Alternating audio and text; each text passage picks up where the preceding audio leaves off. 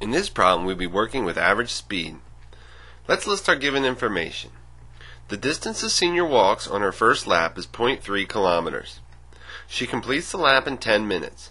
The first part of the problem wants us to use this given information to find our average velocity in meters per second, so we must convert the units from kilometers and minutes. There are 1,000 meters in a kilometer. The kilometers cancel out. She walks 300 meters. There are 60 seconds in 1 minute. The minutes cancel out. It takes her 600 seconds to walk the lap. In part A, we are looking for average speed.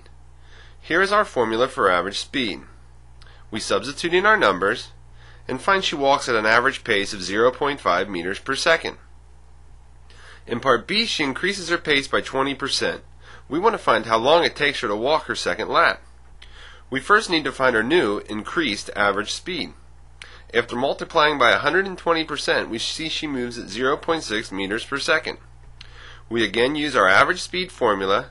We rearrange and isolate time, substitute in our values, and find the time to be 500 seconds. We want the time in minutes.